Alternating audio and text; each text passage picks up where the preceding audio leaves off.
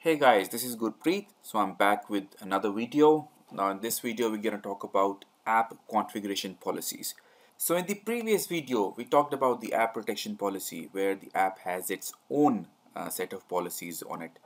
And in this video we're going to talk about the app configuration policy. Now what the configuration policy is, as the name says, it configures the app. So for example, we talk about the Outlook. Even after downloading the Outlook application, you have to enter your credentials to have your data populated, your emails and everything like that. And same as with OneDrive and other applications, you have to have your corporate username entered. So here, let's quickly go through and see what are the things we can do. So we have two options. We have manage devices and we have manage apps. As I mentioned, the policy can be given to all the devices which are enrolled or not enrolled. So basically today we're going to talk about the devices which are not enrolled, basically MAM devices. So let's talk about the manage app configurations. So to give you a brief on this, you send an app using the MAM policies, and the MAM policies has the app protection, let's say a PIN or a pattern or a password, other password. However, you still need to enter the username and password in order to create an account there. What here we can do is an admin can create a configuration policy where some of the fields can be populated. And for the enrolled devices, we can also have the Outlook completely configured. So let's check how it is done. So let's quickly mention test Outlook, and this will enter credentials for Outlook. Okay, so let's select an app. So we can have a lot of applications, but we're going to talk about Outlook. We can do it for both. Let's try out the iOS and iPadOS.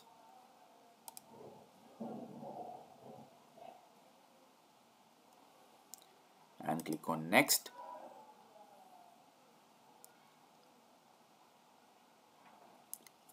So see, you can have general configuration settings and you can have Outlook configuration settings. So we talk about Outlook.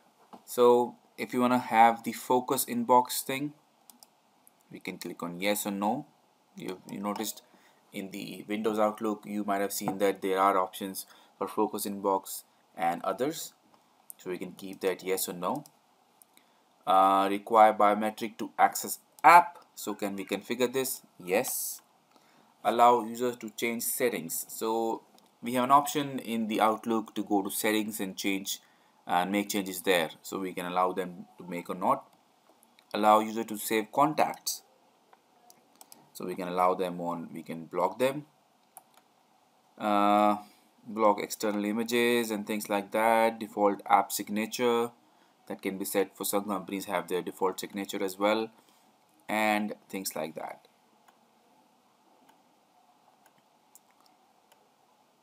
A lot of things, right?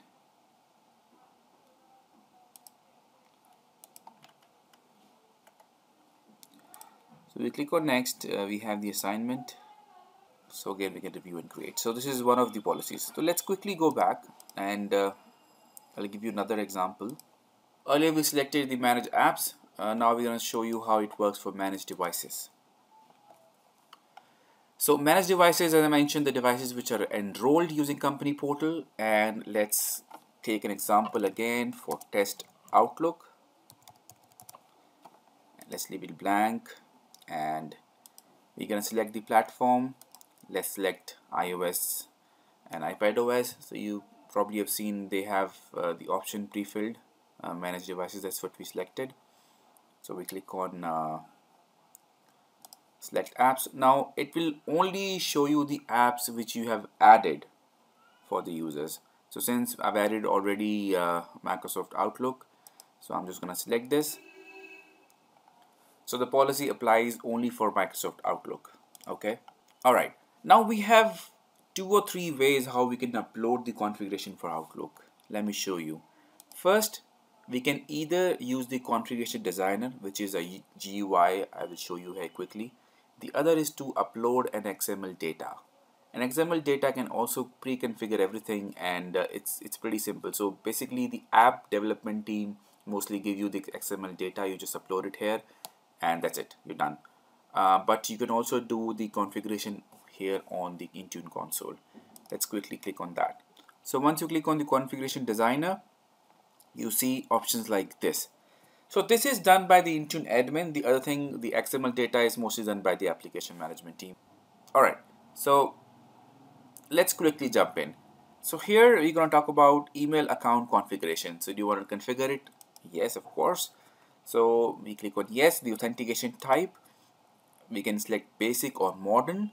So we're going to talk about modern here because since we're using Azure AD, and Azure is the simplest way to get the data populated in Azure portal.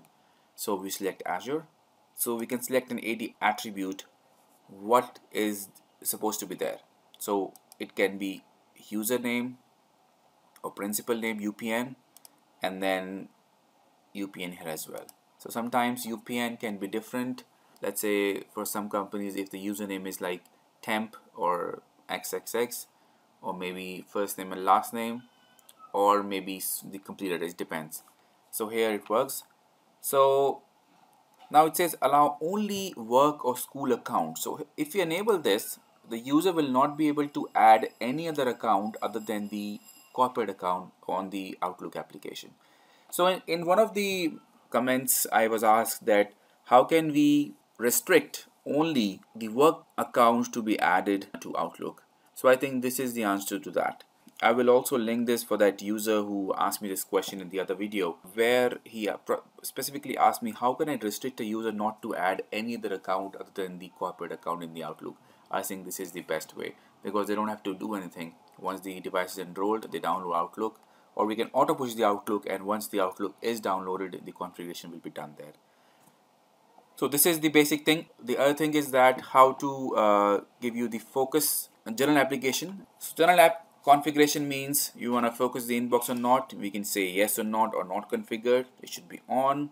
Biometrics, it should be on. So these are the same settings which we have seen in the earlier configuration. So here the difference was to configure the application, and there it was just some basic feature of the Outlook which was configured there. So see, these are the strings we can add. So the XML value can be added here as well. And if you talk about SMIME, so it is a different setting altogether. We can deploy this using certificates. Normally I think this would satisfy all the required needs. And in the same way, it is not just the configuration for Outlook. There are a lot of configuration which can be done for other applications. Since I've only added Outlook at the moment, and if you have any internal application which you uploaded, that can also be configured using XML data. And normally an app development team, if they upload any application or if they give you any application, they will also give you the XML data, and you need to ask for that. This is for iOS. Let's quickly go and see what are the differences for other platforms. Okay, so I'm going to check about devices again, and let's say we select the platform Android, test again, leave it blank, select an app. Alright, so I've not added Android Outlook, so that's why it's not populating. Anyways, so that's it guys. This is the short video for app configuration policies for Intune. I'm trying to cover more stuff using the Windows, so this is dedicated for the mobile devices, but soon I'm gonna also try and give you all the options which are available for Windows machine. And there'll be another playlist for SSM Intune hybrid.